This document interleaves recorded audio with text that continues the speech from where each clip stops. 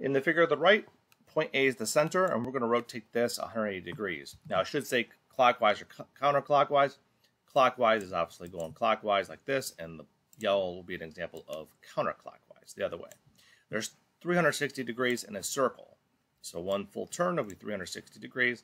So we're starting at point E, and the center is A. So if we wanted to go 90 degrees clockwise, that would give us L, and another 90 degrees would give us F, which is 180 degrees. So F would be our answer.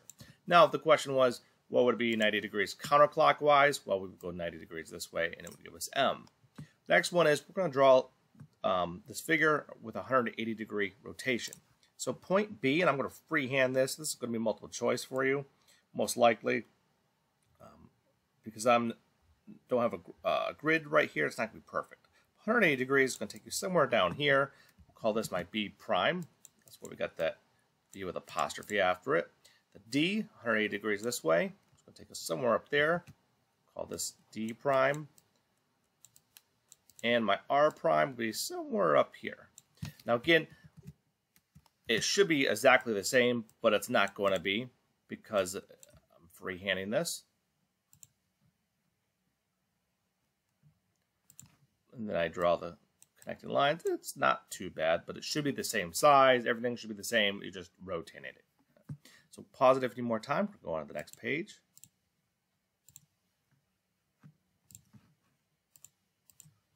So we're going to graph the glide reflection of that triangle below, and then we're going to do the translation rule of x comma y minus 1.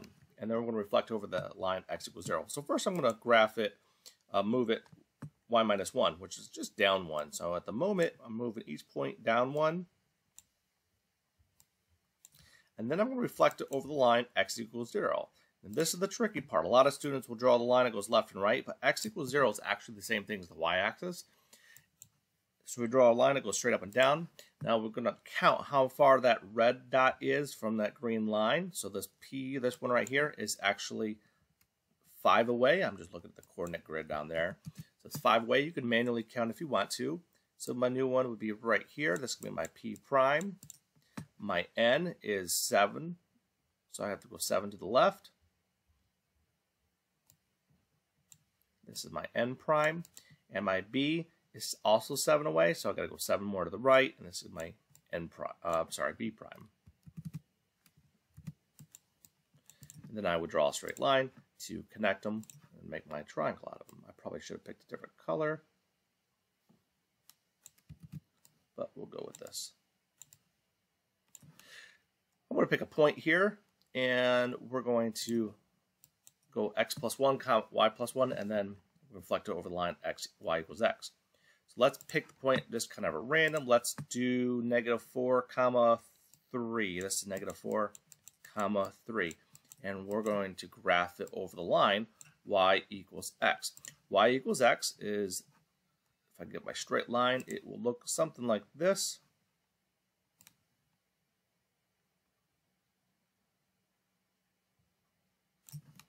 Not perfect because I freehanded it.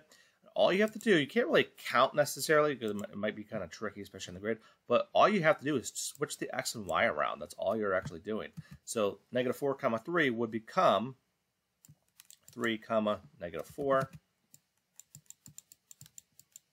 And visually, it would look down here. And that does kind of match up. If we draw a straight line, this orange line would kind of go right here, and then we reflect over that line, be this purple. And it should give us about the same because I'm freehanding it. It's not perfect, but that's it.